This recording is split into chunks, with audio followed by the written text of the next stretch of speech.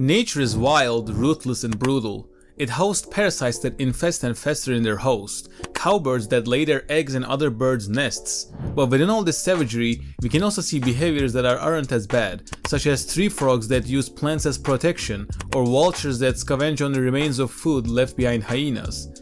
But we also have some behaviors that are straight up wholesome, like oxpeckers that eat parasites off of rhinos' backs, or bees that collect nectars from flowers.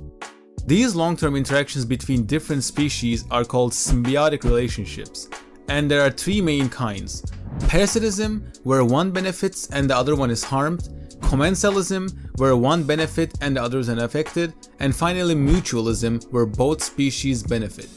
Now, I don't know about you, but seeing animals acting like jerks to each other is not that interesting.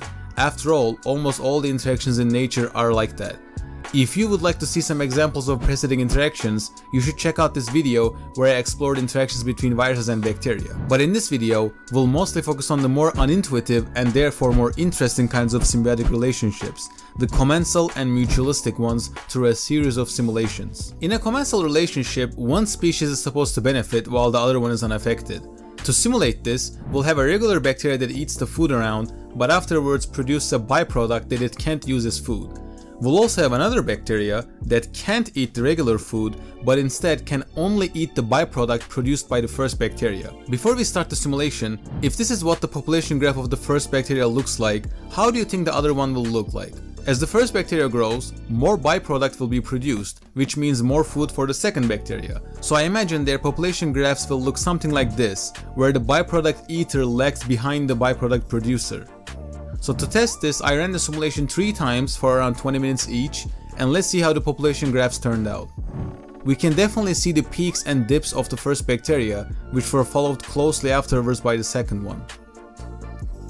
We can also see this play out in the simulation, where after the regular bacteria clear out a lawn of food, they leave behind a lawn of byproducts behind them, which creates an opportunity for the second bacteria to come in afterwards and grow. Now, in order to demonstrate mutualism, I added a slight twist to the first simulation. We still have the byproduct producers and eaters, but now the eaters are much bigger and they protect their food source. Protect from what, you might ask? From the invasive bacteria, which are there to only eat the byproduct producers. I didn't realize until I started writing my script, but now this simulation demonstrates mutualism and parasitism at the same time. There's a parasitic relationship between the invasive bacteria and the byproduct producers, where the invasive ones benefit from eating them to their detriment. On the other hand, the byproduct eaters need the byproduct producers to survive, and they in turn protect them from the invasive bacteria, so they have a mutualistic relationship. We must appreciate that in order for this simulation to work, there has to be a clear balance between all 3 species of bacteria. If we don't have any invasive bacteria, we basically have a replica of the first simulation.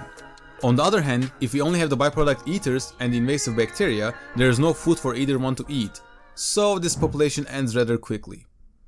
And finally, if we only had the byproduct producers and the invasive bacteria, there is no protection for the producers, so they get hunted to extinction, and the invasive bacteria starve to death right afterwards. It took some tries, but I finally did achieve long-term survival of all species of bacteria together. If we examine their population graph, we can see the multiple population dynamics play out in real time. Let's first focus on the parasitic relationship between the byproduct producers and the invasive bacteria. Their populations are mirror opposites of each other, whereas one goes up, the other one goes down. On the other hand, if we look at the populations of the byproduct producers and the byproduct eaters, we can see that their peaks and troughs match, since they're in a mutualistic symbiotic relationship with each other. I hope you liked this video. If you enjoy these kind of scientific explorations, please subscribe for more. Thanks for watching.